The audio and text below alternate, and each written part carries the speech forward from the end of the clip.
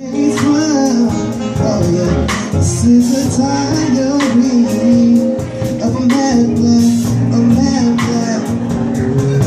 See, what happened was she took it off.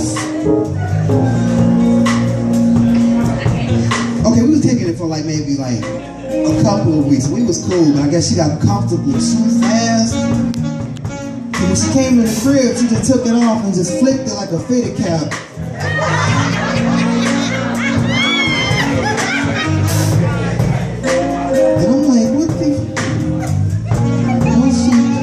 And then she went to the bathroom, like, I'll be right back. And I was like, all right.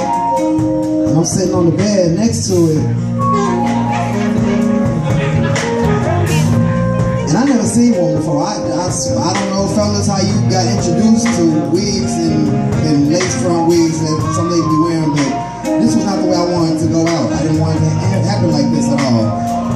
And there was a pile of them in the corner of the room. And like, it looked like the whole pile of was just breathing. Like, it was just like in the cut, it was like, release me. Release me. Because she had something that was still in the bag. They haven't been worn yet. So, I had to get up out of Dodge, man. I mean, I just can't. I just don't know. It's worse than the lotion chick, you know what I'm saying? We'll talk about her later.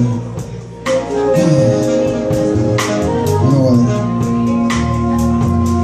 The very first time that I saw your brown eyes, your lips said hello and I said hi. I knew right there you were the one.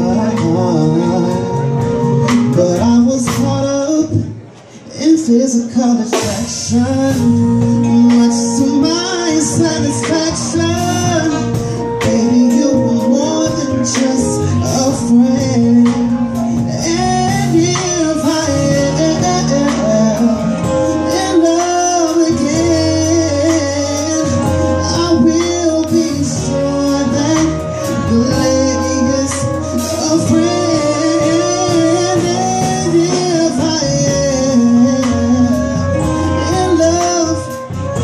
True, baby, I will be sure that the ladies just like you.